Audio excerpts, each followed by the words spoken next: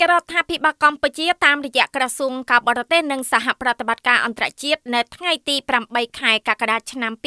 2022បានចេញសេចក្តីថ្លែងការណ៍មួយថ្កោលទោសចំពោះការបាញ់សម្លាប់លោកអាបេស៊ិនស៊ូអតីតនាយករដ្ឋមន្ត្រីជប៉ុនអំឡុងយុទ្ធនាការឃោសនាបោះឆ្នោតតាមរយៈសេចក្តីថ្លែងការណ៍នេះក្រសួងការបរទេសនិងសហប្រតិបត្តិការអន្តរជាតិកម្ពុជាបានសម្ដែងនូវការសោកសៅនិងតក់ស្លុតចំពោះការទទួលមរណភាពរបស់លោកអាបេស៊ិនស៊ូអតីតនាយករដ្ឋមន្ត្រីជប៉ុនក្រោយត្រូវបានបាញ់ប្រហារក្នុងអំឡុងពេលធ្វើយុទ្ធនាការឃោសនាបោះឆ្នោតថ្នាក់ជាតិនៅភាគខាងលិចទីក្រុងណារ៉ាប្រទេសជប៉ុននៅថ្ងៃសុក្រទី8ខែកក្កដាឆ្នាំ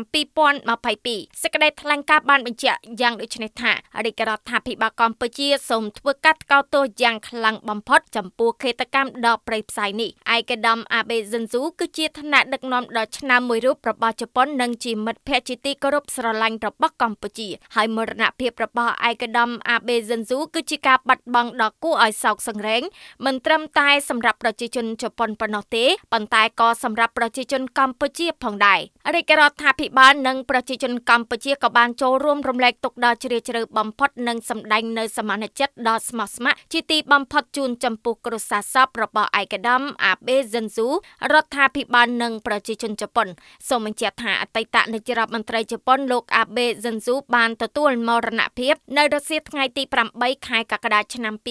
2022នៅមន្ទីរពេទ្យបន្ទាប់ពីរងការបាញ់ប្រហារកំឡុងពេលថ្លែងសន្ទរកថាមួយក្នុងទីក្រុងណារ៉ាភាគខាងលិចប្រទេសជប៉ុនកាលពីព្រឹកថ្ងៃទី8ខែកក្កដា